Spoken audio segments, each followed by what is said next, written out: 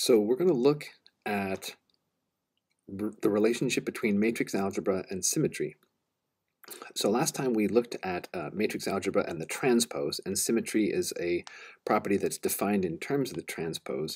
In particular, a matrix is symmetric if its transpose is equal to itself. That's one way of thinking about the transpose. And so this suggests a way of checking to see whether something is symmetric. And that is, we take the transpose of it, whatever it is, and check to see if we get the same thing back again. So if we took the transpose of B, we'd want to check to see that we eventually get B back again. Okay, so the thing we're going to verify is that A times A transpose is always symmetric. And I'll leave A transpose A up to you. It basically works out the same way. But here's how we would do it. Okay, so whoops. Let's do the proof. So to prove that this is symmetric, well, what would we do?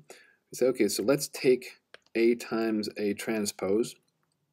And what I just wrote down in blue is that we should take the transpose of this thing and then see what we get. So let's see.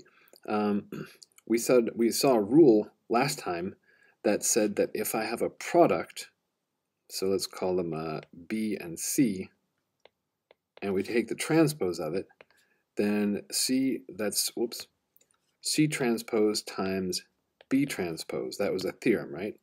So I can use that here, and that'll tell me that we get A transpose times A transpose. Okay, and then we also saw last time that when you take something and you transpose it twice, you get back where you started from. So that would tell us that this first one is actually just A. And now we connect the dots, and this thing that we started with by transposing is the same thing that we ended up with here. So we've just verified that A transpose is symmetric. And we're done. Okay, so let's look at another result.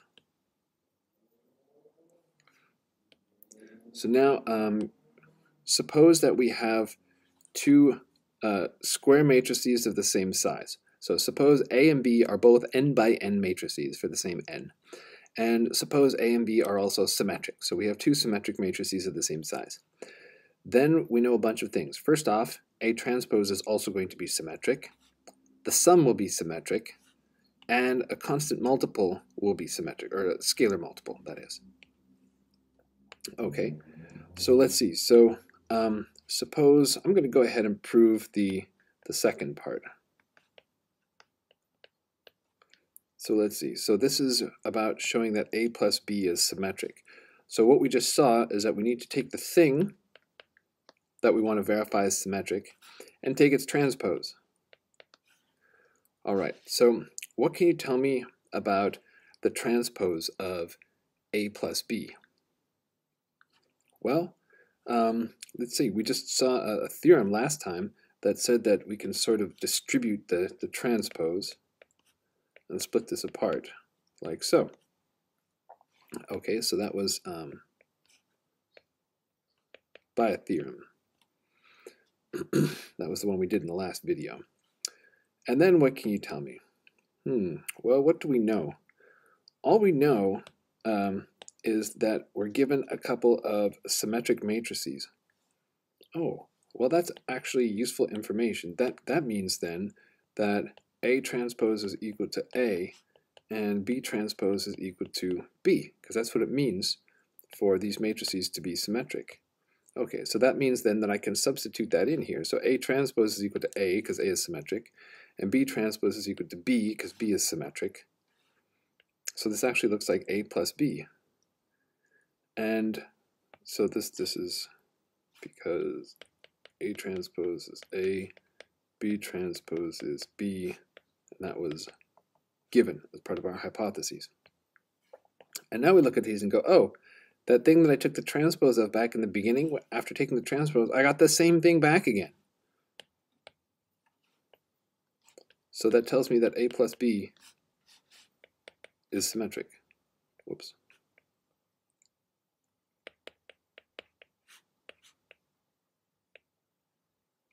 And I will leave it to you to check part 3 as well.